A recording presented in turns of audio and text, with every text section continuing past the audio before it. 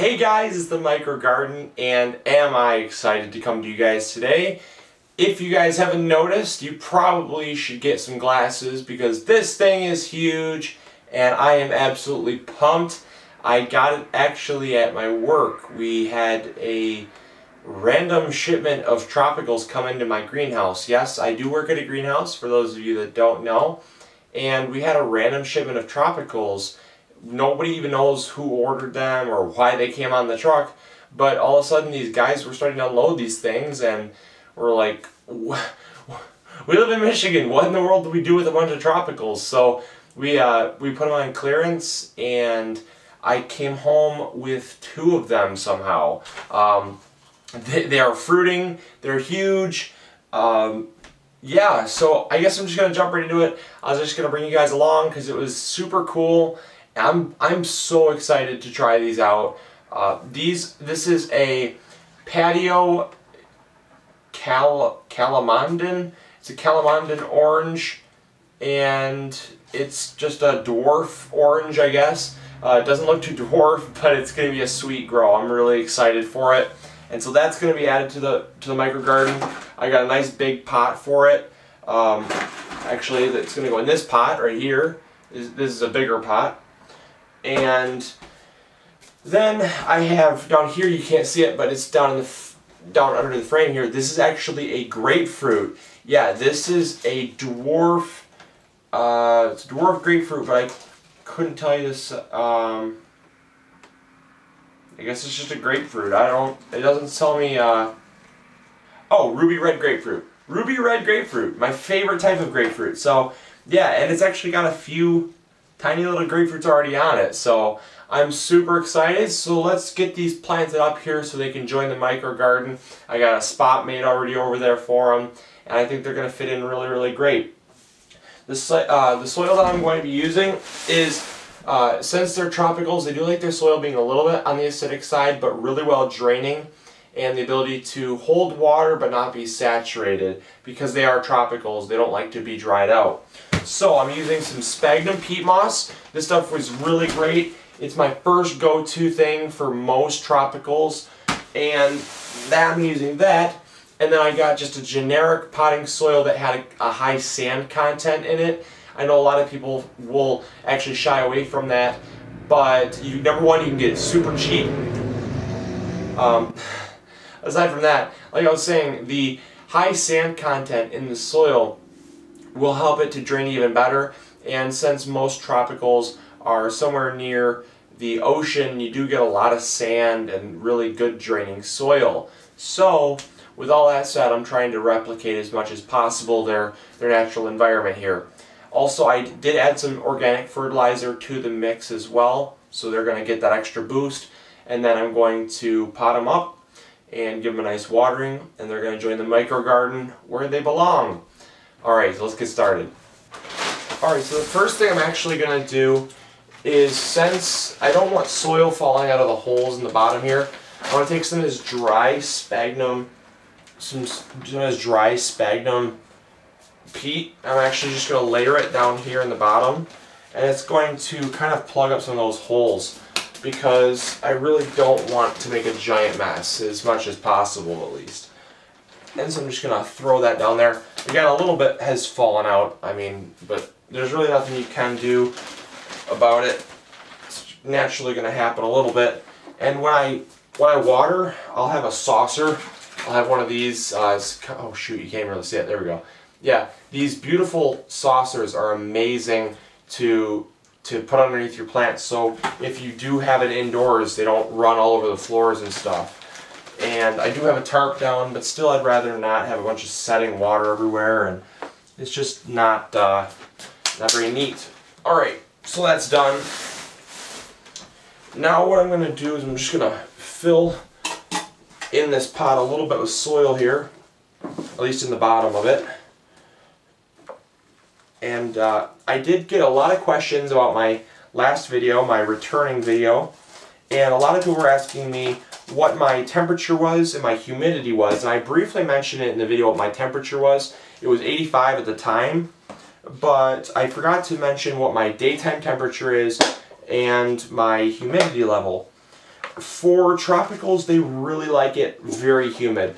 And a lot of people would think that tropicals can survive in heat and the humidity doesn't matter, but humidity is actually a really key part of having tropicals. Tropicals need to be in at least 80 to 85% humidity. Anything less is typically going to result in browning leaves or really stunted growth. They'll still grow a little bit, you know, but they're not going to grow nearly as well as if you had a really high humidity environment. All right, and that's going to turn out really great. You can't even see them anymore. This is a big tree. All right, so I'm going to try my hand at this really quick. Now, the beauty about this is it actually has a hole in the bottom in this pot, and that's going to make a mess. All right. Well, I tried to not make a mess, and in trying to not make a mess, I still made one. So, let's just get this thing potted up here. And it definitely really likes sandy soil because I can see what they potted this up in. This came from Florida. These plants came on a shipment from Florida because we did order some tropicals that were not really like fruiting tropicals. They were more or less the houseplant tropicals.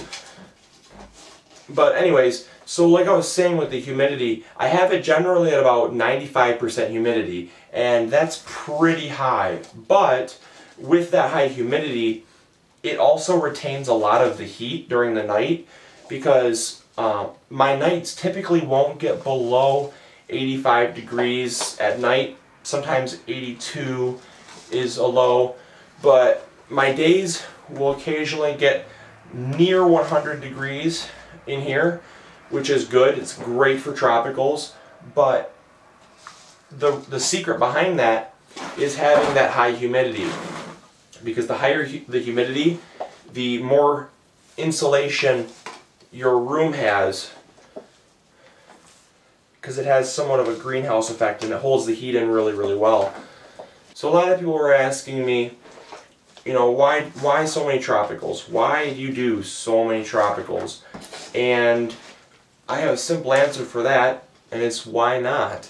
I love tropicals. I've always loved tropicals, and it's something that people in northern climates just cannot grow. So whenever I get the opportunity to grow something that's just really unique, I'm always the first person to jump on it. I love growing new things and learning new things, and there's just so much to learn about tropicals because, like I said, you know, you can't grow them here.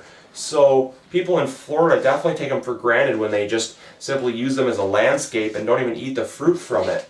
I think it'd be totally cool to never have to go to the store for anything. You know, a lot of people are like, oh, I want to be self-reliant, and I don't want to have to rely on the grocery store to provide my food. Well, how cool would it be to have an orchard outside and then a tropical orchard inside, and basically all your citruses, all your fruits that you'd ever need to get at the store that normally you'd have to import from Florida, but instead you can walk right up to your room and just pick a fruit right off the plant. Like, that is seriously my whole thinking behind the thing of why I grow tropicals and why I grow so many. I find it a lot of fun too. It's really enjoyable and relieves a lot of stress, especially when you work as much as I do. You know, I'm not one to complain too much, but I do work a lot of hours, and it does get exhausting at times. And when you can kind of just come up to a place where you can relax, it is truthfully the best feeling ever. Just to let all your worries and your stresses just go right out the door and just mess around with some tropicals. It's a fun feeling, it's a good feeling, and it's relaxing. So that is why I grow tropicals, and that's why I grow so many, because I think everything has something that it can offer. I think just having one is cool, but if you can have 10 or 12 or 15, why not? You know, it's just more of an experience for you. Ouch, and this has thorns on it. I forgot about that. I could have probably picked a straighter tree. This one's kind of on an angle, but maybe I can pot it up on an angle and it'll grow straight.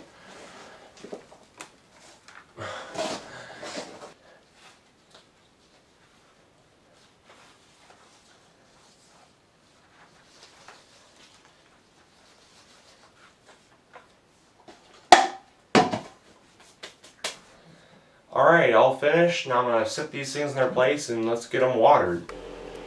Alright, and as you guys can see, I have my lights set up, and the beauty about this is, see, I can still adjust them a good probably 2 feet if I need to, but as you guys can see, there's a fair amount of distance between those two. So while the tree does look big, you know, it's only about 3 feet tall, and I want to keep it at about that height. A lot of people are going to say, oh, trim it down there where it's all shrubby. That's where the company was keeping it pruned at. But when they stopped pruning it, it got all this beautiful growth. And if you look at this beautiful growth, it's got buds all over it. It's got buds over there. It's got buds right over there. Oops, right there. Sorry. And I mean, I want those things to pop. I want lots of buds. And I personally am one to believe that the more foliage there is, the more energy there is going to be in a plant. And I personally would rather like to keep more foliage on my plants, especially indoors, because you have artificial lighting, so it's not nearly as strong as the sun, and also you know, it's going to not necessarily have all the nutrients that the ground would have. So I want all the energy that I can possibly get. Granted, I'm not going to let it get 20 feet tall, but I'm going to prune it off around there, maybe let it grow maybe a foot higher, so that I have a really cool indoor tree. And I think that's going to be awesome to have, and it's just going to stay up here and call this grow room its home. And then obviously here you have the grapefruit, and a lot of people would say, oh, cut those off, they're stealing energy from the plant. Well, see, my focus isn't necessarily on massive growth. I just want to have a little bit of fun. I want to see if I can get a fruit, and the plant was already really well established. So I got these watered in. They're doing great. As you can see, I did spill a little bit, or it came out the bottom. I watered them super, super well, so I soaked them, and they're growing really great. I cannot wait, and hopefully I have some oranges pretty soon. I don't see any on there right now, but if you guys look down here, you'll see all these beautiful flowers.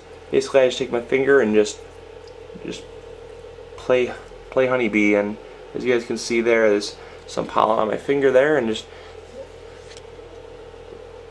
you can see a little bit better. Just go around and just bzz, bzz.